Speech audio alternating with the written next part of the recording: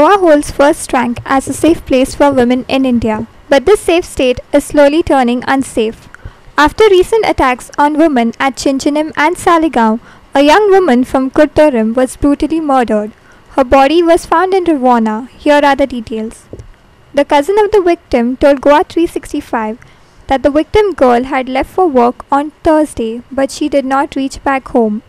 Family members tried contacting her, but her phone was switched off. They then lodged a complaint at the Kerpen police station.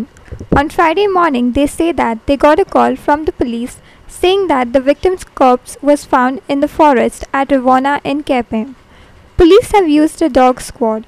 However, the police were not willing to give details, claiming that it is an ongoing investigation.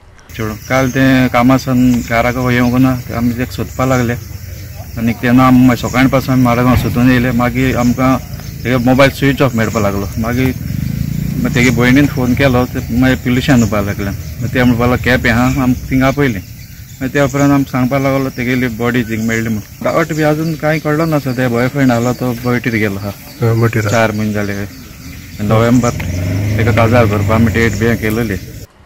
Our reporter Prahar Sanwadekar from Rivona.